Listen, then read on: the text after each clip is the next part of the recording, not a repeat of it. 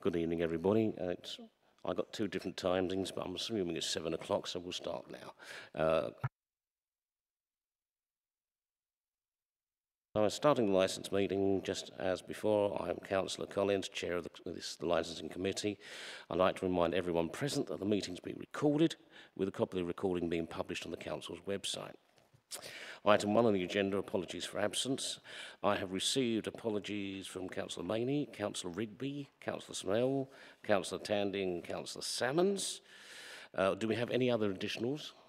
I have received a text from Councillor Onalaji, and he has confirmed he'll be coming here, but he's running late, but we'll start without him.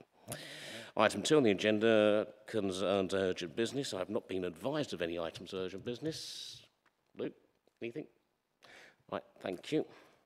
Item 3 on the agenda, can I invite members of the committee to declare any interests? Anyone? No? Thank you. Okay, item 4 on the agenda, setting of licensing fees. Can I ask our licensing officer, Paul Adams, to introduce this item, please? Thank you, Chair. This item is to set the licensing fees and charges for the 2024-2025 period. Just briefly taking you through the report, licensing fees are set in various different ways. Some are set as a statutory fee, some are set as a locally set fee but are capped, and others are set as a locally set fee which we can set ourselves. Generally, fees and charges, where we can set them ourselves, should be on a cost recovery basis. We're not allowed to make a profit from fees and charges and use that profit in other parts of the council. So it should go to ensure that it covers the cost of providing the licensing service. There are lots of things that we can include in those fees and charges, but there are some things that we shouldn't include, and that would be things like enforcement against unlicensed activity. What we've tried to do, or what we have done, not tried to do, is in Appendix A, we've set out some licensing trading accounts. Obviously following on from the last meeting where we have a much larger sort of fees calculation spreadsheet.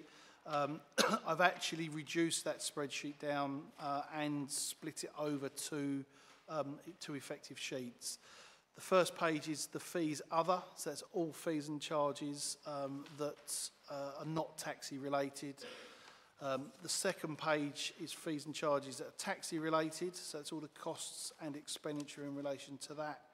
And then the third page, page 11 of your report, is just the summary sheet, so that's looking at the brought forward profit or surplus or deficit from previous years, the income, the expenditure, and what sort of profit and surplus and deficit we're left with at the end of the year. Just a little bit of an explanation in relation to the sheet on probably page 7.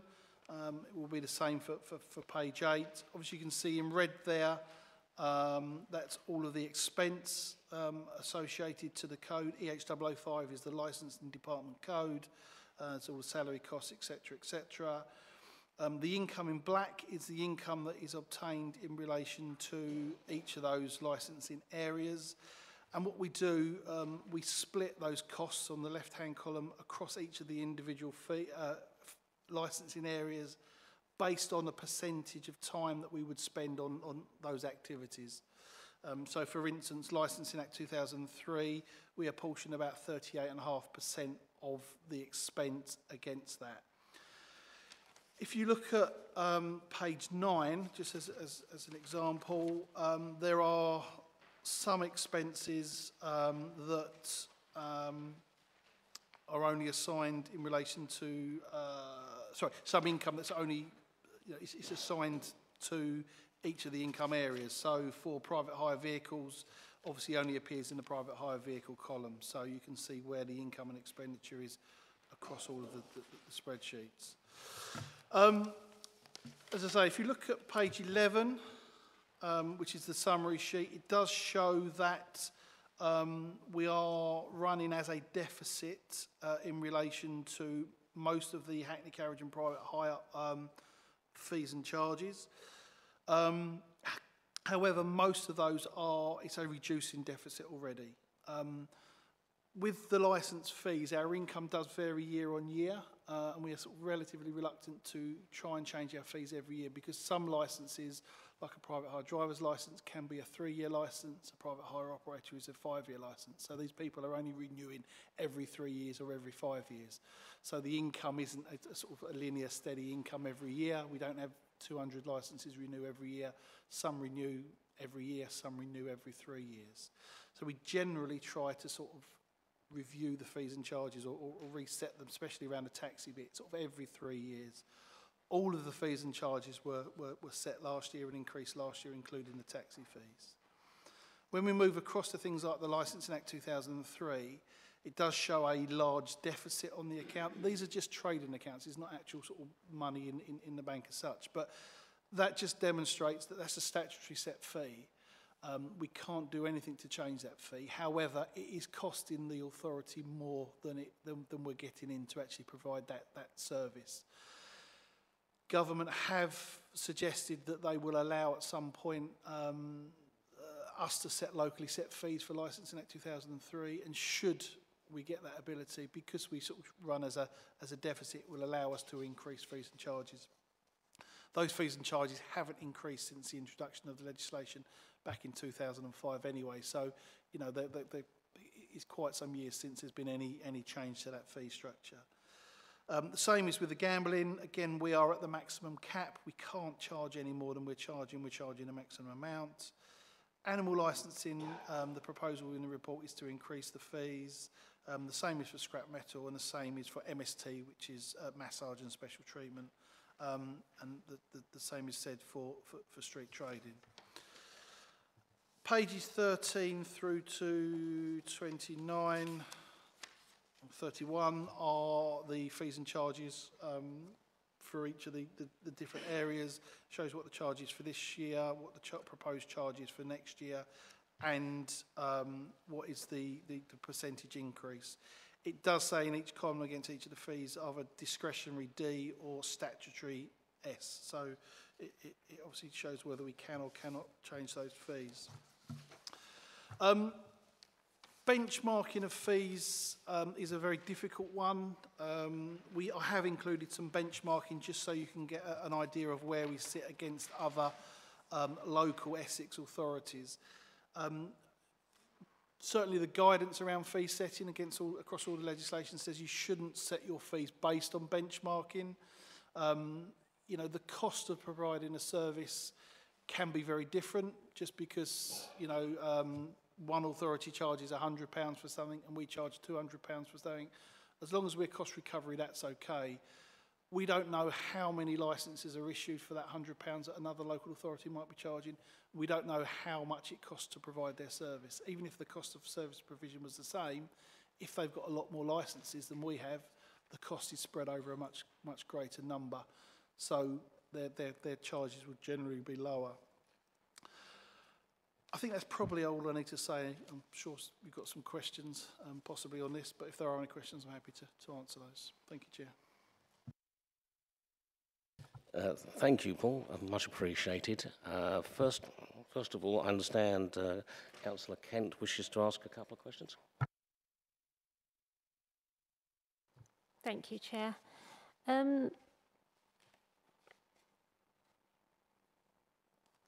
Right, sorry, couldn't read my writing there. I've just read it now. So which of these do we have discretion over, and which ones are set for us, roughly? Is there? So the taxi and private hire ones, we have complete discretion over. Licensing Act 2003, Gambling Act 2005, statutory set. Oh, sorry, I'll start again. So the taxi and private hire ones are discretion. We've got complete discretion over the setting of those. Licensing Act, Gambling Act fees are statutory set. The sex establishment, animal establishment, scrap, MST and street trading, again, we can set those. We've got full discretion over those. So really it's just the Licensing Act and Gambling Act fees that we have no real discretion over. Another question, Councillor Kent? Is this okay, Chair? Thank you. Thank you.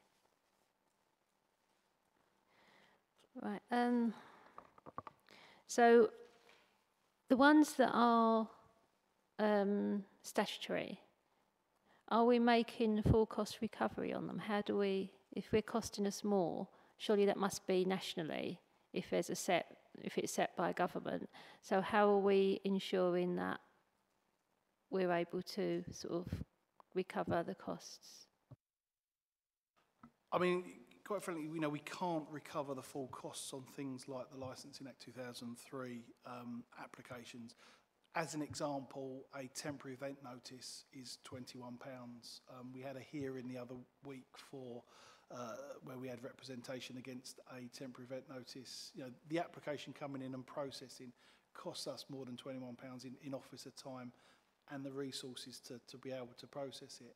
If you then add in things like having to have a hearing, etc., £21 doesn't cover the cost of that. We are reliant there on government changing the legislation to allow the fees to be set locally. I know the Local Government Association and others have been, trying to put pressure on for that to happen. There has been an indication, but it's been an indication for a number of years. I think I've come to every committee for the last probably 4 or 5 years saying exactly that. But yeah, I mean, it would rely on government to allow us to charge different fees or for them to increase the amount of fees. But there is national pressure for that to happen. Sorry, Chair, could I have one more? Is that okay? Yes, Thank you. Councillor Kent. Last one is on the report at the beginning. Obviously, you've got some accounts are showing a surplus, but the report also says that you can't make a profit. So I wonder if you could explain how, if we can't make a profit, some accounts do show a surplus, and how.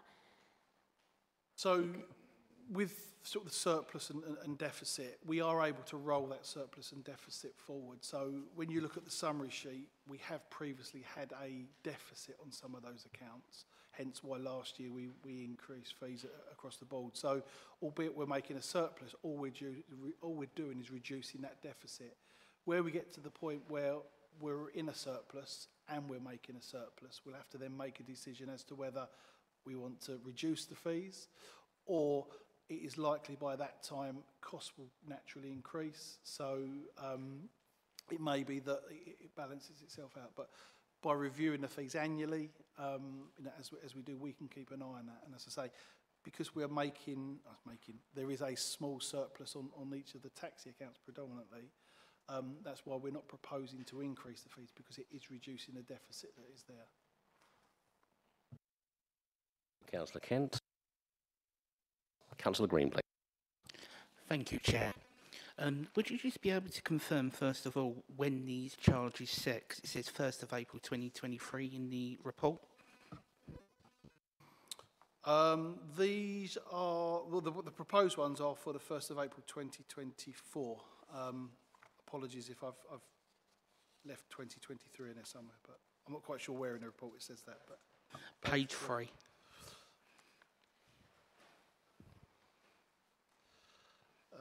I can see it says they were last increased in 2020. 3.3 under the charges will come into effect from... Sorry, yeah, apologies. Yeah, 1st of April 2024. Thank you. Just to continue, in the report, it's clear we're running at a deficit all across by quite a amount. Have you looked at other authorities to see what they're doing to entice more licence holders into the borough to clear that? I mean, I think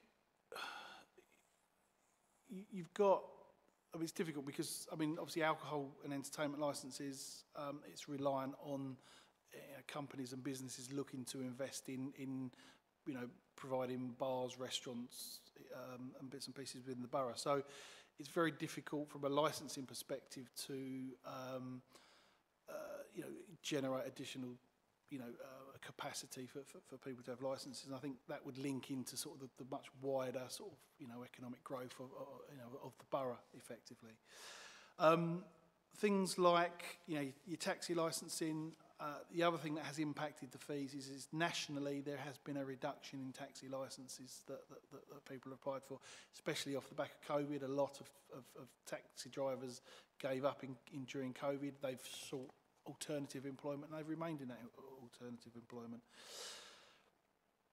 I think We had a taxi trade the other week, and I think where we meet with the trade and we consult with the trade and talk about issues that are affecting the trade. And I think it's not really the cost of the licence that is the prohibitive factor, it's the ease of access to a licence.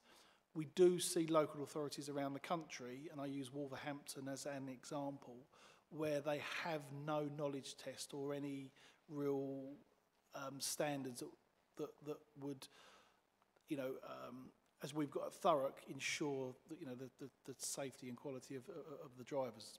I'm not saying that Wolverhampton is unsafe, etc., but their standards are much lower. They don't have a knowledge test, for instance, as an entry requirement. So drivers do migrate to Wolverhampton and get licensed in Wolverhampton. We could look at removing a lot of our policy and conditions and sort of almost making it a free-for-all, but I think that would lower the standard. And I think, you know, we've done our best to try and, you know, raise ourselves or maintain what is a national minimum standard. And I think to do that, you know, yes, you might get more income on one hand, but you know, you're running the risk of not protecting the public, which is initially what, you know, what we're there to do. That's fine. Thank you, Chair. Finished? Oh, thank you. Sorry, I'm a bit deaf, so I'm finding it difficult to hear. Councillor Hartstein, please. Thank you, Chair. Just on page 9, I've just got a couple of questions on that, and I might have some in a minute. It might be the way the cost centre's set up, but is CRB the DBS? Yes, it is. It used to be CRB. It's just the label on the cost centre's never changed. Yeah, thanks. And again, it might be the way the columns are, but could you just tell us where that figure, obviously, because nearly 8,500 is quite a lot, and I've noticed that one's under private hire and the other 50% is under Hackney driver. What does that mean, please? Just checking I'm looking at the right column. So, yeah, that is the expense, and I mean, they're the DBS checks for the drivers. We issue a Hackney carriage driver's licence and a private hire driver's licence. So that's a split of that recharge based on the percentage of time that we spend against that. Sorry, I was going to. Sorry, yeah, I was just going to say. Does that mean the local authority pays for it then, or is it recouped? It does, but we do charge the driver for it. So although it's an expense, it is part of the income for the licence fee. So. Would you like to ask another question, Captain? Yeah, that's okay, thank you. Sorry, and I'm not very good with some of the acronyms. Could you just tell me what BCC income is and PP management, please? Thank you.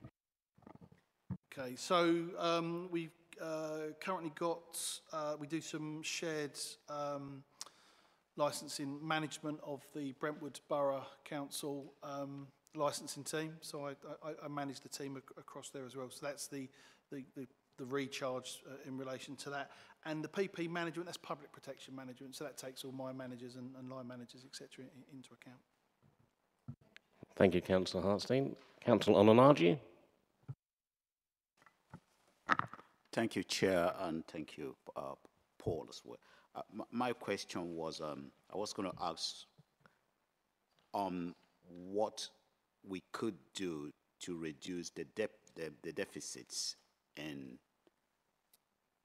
the spreadsheet on page 11. Looking at the spreadsheet there, only 2 items are in surplus. The rest of them are in deficit. I do know you said not too many people are renewing their licenses quite well. Is there any kind of incentive or anything we could do to get this out of these deficits? I think obviously one of the things we can do is to increase the fees that we charge, and that is part of the proposal tonight. I think generally there's about a 6% increase where we feel it's appropriate. You know, other than you know, changing what we do, it's very difficult to incentivise people to come and licence with us. It's a service that if they've got a business here, they choose to come to us to do. It's not something we can really sell. We can't license people in other areas. We can only license the people within Thurrock. So other than increase the fees and charges and you know, ensure that we are running, you know, as an efficient, a cost-efficient service as we can, which I can assure you we are. You know, that's all we can do. You know, with the increase, hopefully that you know, it will see a change in the surplus and deficit. it's not an exact science, this. You know, next year I could have double the amount of people come and apply for a taxi licence. I could have half the amount of people that come and apply for a taxi licence. So, you know, we can guesstimate that sort of, those sort of figures, but, you know, it is a guesstimate. We can't do any more than that. Councillor Nanaji, another question? Thank you very much, that's all. Thank you. Do we have any other questions from anybody? Councillor Raper? Thank you, Chair. Just a couple of questions. Following on from something Councillor Hartstein's just said, is it might be useful for future things to have a glossary or key or something so we know what those acronyms mean. I noticed most of them appear to be discretionary things rather than statutory. Is there quite a large implication for costs or man hours or whatever if changes are made to them? Is that a sort of contributing factor to the fact that very few of them have changed? I mean, if fees and charges are changed, I mean, the work involved in relation to that is that, you know, we change the information on the website and update all of our forms where people apply online. Things like the Licensing Act 2003 fees, we send out invoices, but that's not impacted by that. So there wouldn't be a lot of... Sorry to interrupt you, Paul. Councillor Raper, could you shut your microphone sorry. off? Yeah, so there wouldn't be a lot of work created by the uplift of fees. Obviously, we would write out to everybody to notify them, but that's very easy to do with our licensing database. You know, it shouldn't take any more than about an hour to do that. So.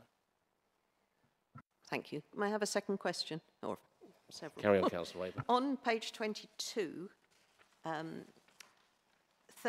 no, hang on, 23, third box down, or second one, gaming machine permit is £15. Is that per machine or is that per establishment? What is that? Family centre game machine. So that's per permit, so they can have a number of machines on that. That one is one of the gambling acts that are a statutory set, but it is for the permit, so they submit the permit. They have one for each machine? No, just one permit, and they name the number of machines on that. Any more questions, Councillor Raper? I think that's fine, thank you. Thank you. Councillor Chuckwood. Thanks, Chair. In comparison, because I'm just looking at the benchmarking, right? Just looking at page 33. In comparison with what the Thurrock is charging and some other local authorities, and you can actually see that what we are charging is not bad. If you compare, Brentwood is a little bit higher than us. If you now decide to increase the fees again, do you think it's going to be affordable for the people of Thurrock to pay? Thanks. I'm sure, you know, nobody's going to welcome any sort of increase to any sort of fee. I think, you know, when you look at the breakdown of these fees, and some of these fees, you know, the licence is for 3 years. If you actually break down the cost of a taxi licence a taxi driver's licence over 3 years, it is a minimal amount that we're raising, the amount per week, per day, you know, per month, whatever. I don't think any of these fees are cost prohibitive, and I don't think any of these fee increases will see business being forced to close as a result of that. As I say, you know, it is an increase in cost that nobody would welcome. However, you know, everybody's costs are going up, and we need to ensure that the fees are, you know, cost recoverable to cover the cost of the service provision. Councillor Chuckwood, you have another question? Just a follow-up question. In regards of the cost of living, the inflation, and a lot of things that has not gone well, if you're going to increase the fees, do you intend to consult? Do you intend to let them know what you're about to do? Thank you. So we haven't consulted on the proposed fee increase. What I have committed to in the report is that if it is approved, you know, this evening, we will write to them as soon as it's approved to say from the 1st of April, the fees and charges will be rising to that. So they have a few months to be aware of the change in fees and charges. I don't think it's deemed that any of the sort of increases at a significant level that it's required. We need to consult on that. There are some fees that we are statutorily required to consult on. They are the taxi fees, and we're not increasing those. So, as I say, there's no proposal to consult beforehand, but we will notify them at the earliest opportunity if the fees and charges are agreed.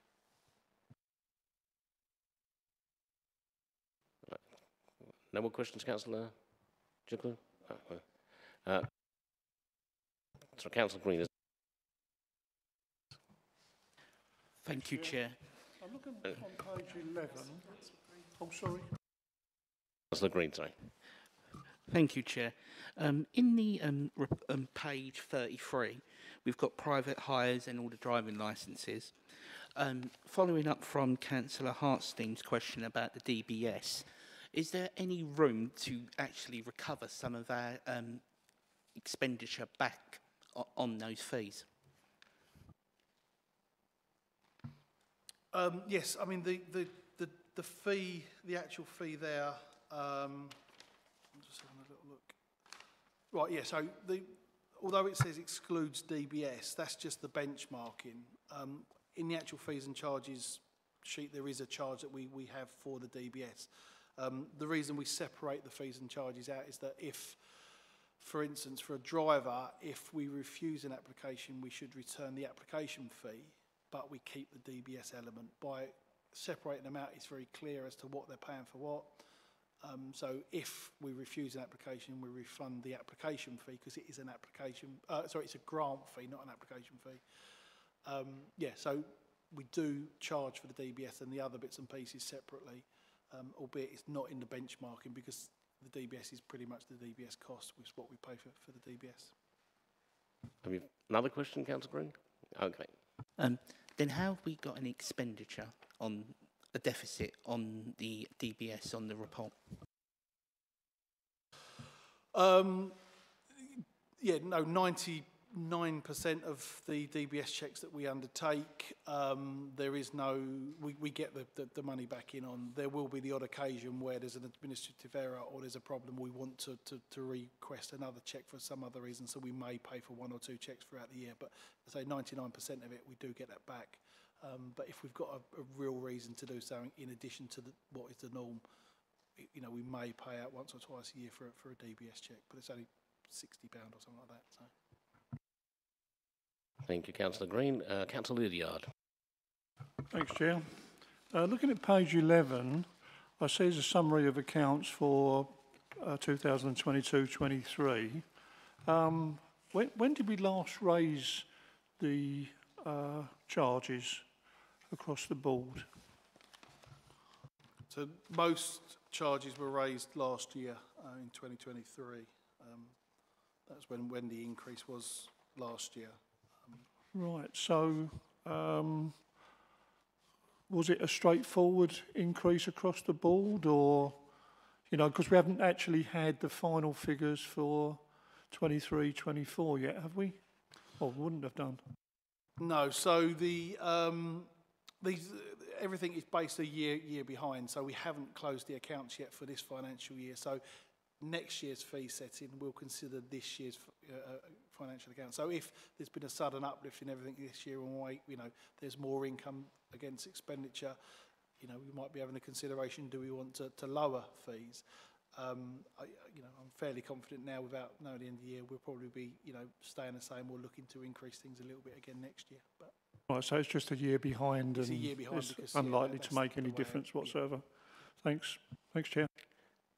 Thank you. Any more questions? Councillor Kent? No? Okay then, so we just go to the recommendation to agree. I'll put it up from here. To